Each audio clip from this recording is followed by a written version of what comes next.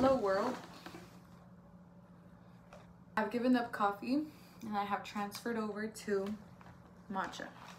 Hello loves, welcome back. Riley has something to say. Riley doesn't know how to be alone. I wanted to talk a little bit about how I have managed to emotionally detach myself. I know that the world struggles with detaching, but I don't even think it's that. I think the world struggles with more so a problem of avoidance rather than detaching. And the difference is like, I'm avoiding things, I'm not gonna acknowledge things. I'm just kind of gonna totally pretend it's not a problem and just ignore it. Whereas detaching is acknowledging your attachment to the problem, to the issue, to the emotion, to the person. At the end of the day, like, you have no control over your attachments, whether they're like material possessions, or it's a person or a relationship or a job. Like, you have no control over anything. So the best thing that you could do for yourself and your mental health and your emotional well-being is to literally just like practice detachment. I also wanted to talk about how I've become so comfortable being alone. I used to be a huge codependent when I was younger. Like, starting off when I was 14, I went through a really bad breakup, and I remember like the emotions that I felt after that breakup were so fucking intense. And like, obviously I didn't have the emotional guidance from my mom. Like, as an adult, I understand now why she couldn't show up for me in that time. And obviously my dad is absent in my life, always has been absent in my life. So, you know, that breakup triggered not just like the breakup itself and like the detachment from this person and like the hurt of like my boyfriend, 14-year-old, my 15-year-old boyfriend leaving me, like abandoning me all of a sudden, which is a pattern that played out in many like relationships.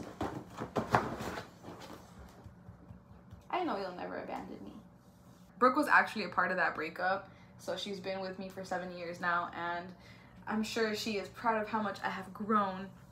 But anyways, so that breakup didn't just trigger like, oh, it's just a relationship that has ended. It actually triggered a lot of my abandonment wounds, which I think is the reason why it was so fucking painful. Because I remember literally like, this person broke up with me, and then like I was in bed, just like could not get out of bed. I was just crying nonstop. Thankfully my friends were able to like get me out of bed and like help me out, and you know, they were there for me. They showed up for me in the ways that they could. You know, I was only 15, so obviously it wasn't through like, oh, like giving me advice and helping me move on. It was more so distracting me, but you know, at the end of the day, it did help me out.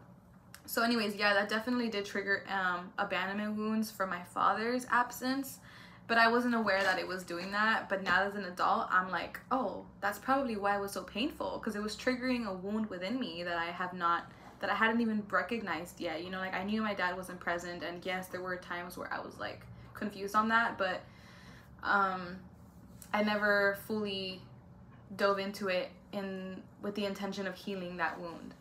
Years later, I dated somebody else whom I was also very attached to and very codependent on, and that person on me as well. We were both very codependent on each other. We kind of had similar stories of like daddy issues and stuff. I remember expressing to that boyfriend, I have separation anxiety, and anytime that we're like apart, I get this anxiety that's really terrible. I remember that person being like, you're just a spoiled brat, and I was like, okay. I kind of dug a deeper wound within me, because it's like I'm expressing myself, and this person obviously couldn't see me. I don't blame him. We were only 18 years old, 19 years old. So I was like, you know, like, what could I expect? He wasn't emotionally intelligent. I wasn't emotionally like aware.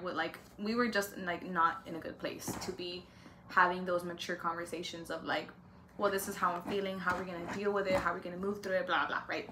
It wasn't until I moved to San Antonio that I started becoming much more emotionally independent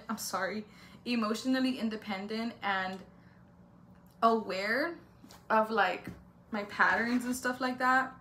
When I had my spiritual awakening is when I started really becoming more aware of my thoughts, my emotions. I started recognizing what I liked to do, whereas before it was like, you know, like I'm not judging anybody who does things like this, because we've all been there and we're all going to be there because we're young.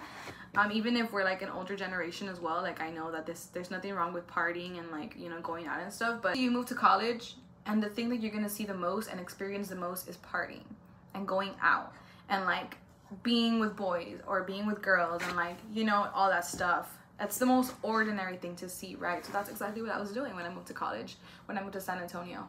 And then when I had my spiritual awakening, like I remember weeks before I had my spiritual awakening, I was literally going through a really devastating loss, which is too personal to talk about. But I was going through a really big loss in my life, and it really, really moved something within me. I remember being in my car crying and just like pleading and praying to God, like, please help me. I don't know what I'm doing with my life. I don't know where I'm going. Mind you, at this point in my life, I was smoking a lot of weed. I had like done all these things already.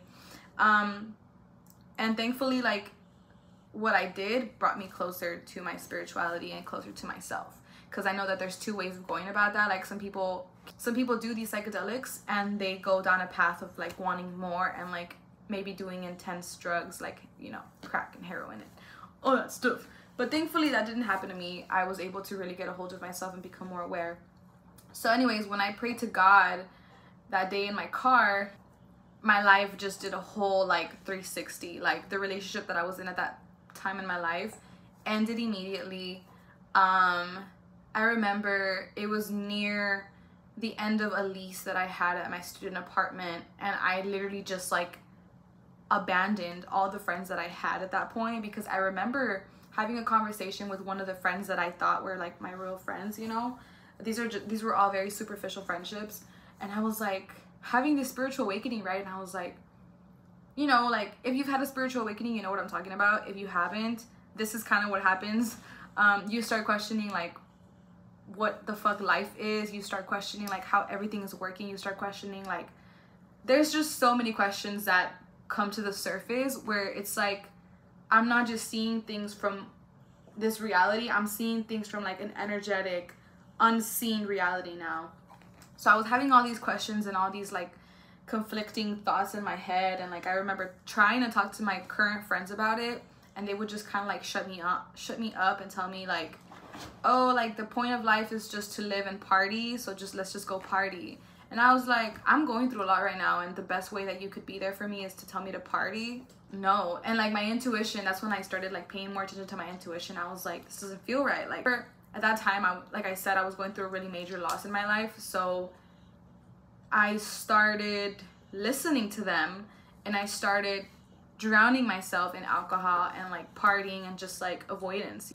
And so then after that, like I had this intuition that was kind of telling me like, stop, like detach from them. So that's what I did. I stopped talking to all these people that I was friends with, and I maybe kept like one or two friends whom I felt I was closer to in a way, but the rest of them were just like out of my life completely, and I did not feel bad about it at all. Weeks after I prayed to God and had this like crisis in my life, I had my spiritual awakening, and this is exactly how it happens. I literally just woke up one day, and maybe not for everybody, but this is how it happened for me. I woke up one day and I was like, I want tarot cards. And I wanted to just explore that side of like life, I guess, and like spirituality. And then like all of a sudden, because the pandemic hit in 2020, I wanted to just go on the trails. So I started going on the trails like daily with my dog Riley, and we would just go out there, and I just felt so much bliss like I had never felt my whole life before. Part of the reason why I am so comfortable with being alone is because I have been in a very dark place where I was surrounded by people that I thought loved me and cared for me. And after these people exited my life and I started finding more of who I am and more of the things that give me peace, I just started choosing that. I stopped choosing stimulation. I stopped choosing fake friendships, superficial friendships. I stopped choosing people who weren't choosing me, who weren't valuing me. I stopped choosing the life that is ordinary, and I started asking myself, what does happiness, what does peace mean to me? For me, it looked like going out on trails, painting. You know, I started literally everything just like happened all at once. Like, I had my spiritual awakening, and then I started feeling like, okay, I want to go on the trail today. Okay, I want to go paint today. Okay, I want to make music today. I started figuring out who I was for the first time ever in my fucking life. I kid you guys not. Like I had never had that safe space of being truly and wholeheartedly myself. I didn't know who I was for the longest time because at my house, my mom was emotionally unavailable, and my brother was very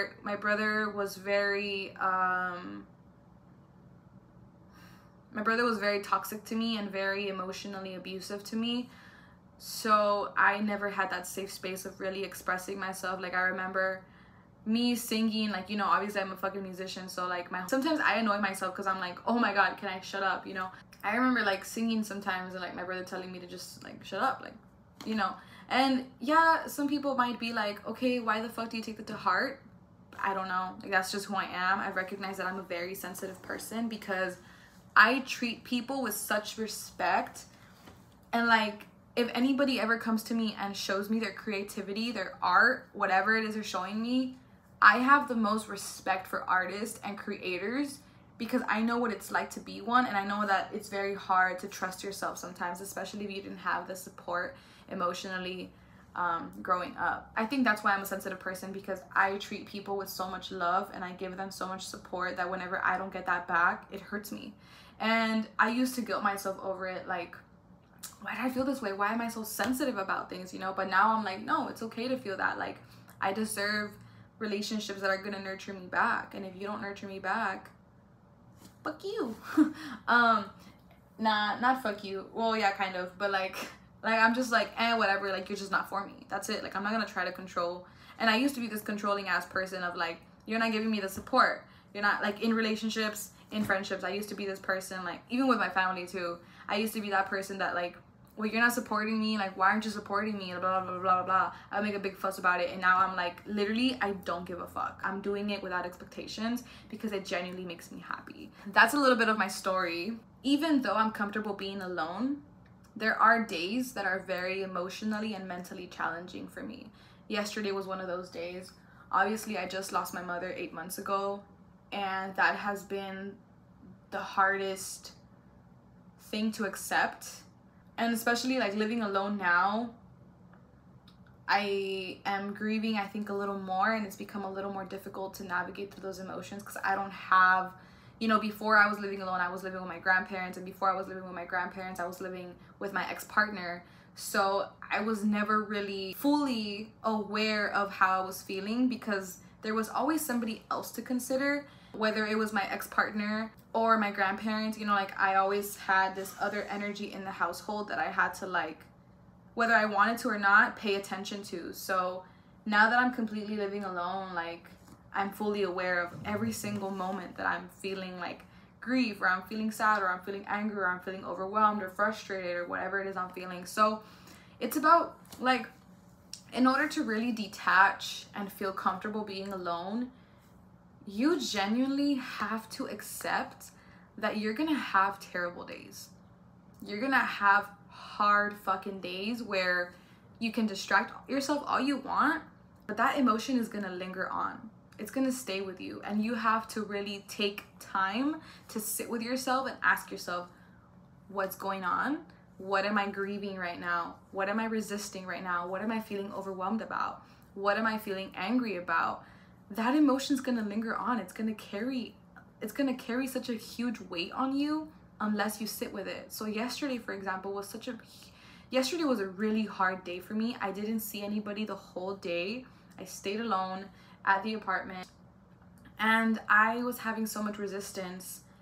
I wanted to just keep moving around. I wanted to just be productive, you know, focus on the podcast, editing videos, blah blah blah, that I was making it worse on myself. So finally, at around 6 o'clock, I went to sit out on the balcony, and I just accepted that I was gonna feel these things.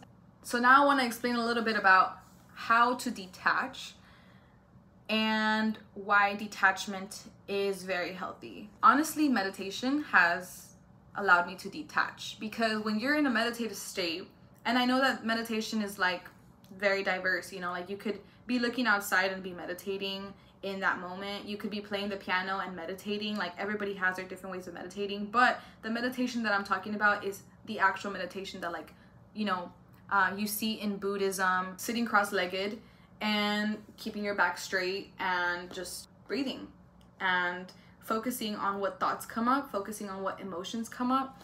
Because when you have, at the beginning of meditation, if you are somebody that's new to meditation, you will identify yourself with the thoughts that you're having. And especially if you've never meditated and you've been through childhood trauma, that trauma is going to come up for you. And it's going to be really hard sometimes to move through it. But that's part of the process. You have to cry it out. You have to scream it out. You have to acknowledge it. You have to move that energy that has been stagnant in your body for so long, because it's going to come up for you when you're meditating. You have finally reached a moment of stillness where you're not externally doing other things. And that's why for some people it's very hard to meditate, because they have been through really fucked up shit. It's really hard to acknowledge this trauma, right? So sitting down with yourself, meditating, and letting whatever comes up come up. I would suggest that if you've been through trauma, to maybe work with a therapist or work with a meditation instructor, work with a spiritual teacher. You don't have to do it by yourself. There's always help. So at the beginning of meditation, you might feel like you are the trauma. You might feel like you are this person that has been through all these things. And yes, for the most part, you are. But as you practice more and more and more and more and more, you become the observer. So you're not the thought anymore. You're not the emotion. You're not the trauma. You are simply observing, because you're in your present state, right? So right now, I would be meditating, for example, right now, right? And what would come up for me would probably be my mother's death, because that is the most recent trauma that I've had. But I would remind myself that I am witnessing from a place of presence. I'm not witnessing from a place of, I am still in this area of, I just lost my mom. Even though, yes, I did, it's very recent, I have reached a level of like awareness where it's like, if these emotions want to come up, if this trauma wants to replay in my head, if this like, whatever needs to come to the surface, I'm gonna let it rise, but I'm gonna be the watcher. I'm just gonna observe it. The emotion is gonna come through me and I'm gonna feel it, and I'm gonna either cry it out, or I'm just gonna watch it as it sits in my body, as it sits in my heart, and then I'm gonna breathe it out, right? So you are the observer. You're not the trauma. You're not what happened to you. You're not your thoughts. You're not your emotions. You are simply the observer, and that's it. So I would suggest meditation if you are trying to detach from people. I think so often in relationships, we start merging into our partners and we start to forget our sense of self. Meditation has always brought me back to me, where I'm like, okay, this is a moment for me. I'm forgetting that this person even exists, as ugly as that may sound to some people. I'm forgetting that my partner exists right now. This is my world. Because at the end of the day, I have to take care of myself. I have to make sure that I'm thinking of me. What do I need? What do I want? What do I need to focus on? And that, in meditation, gives me that detachment.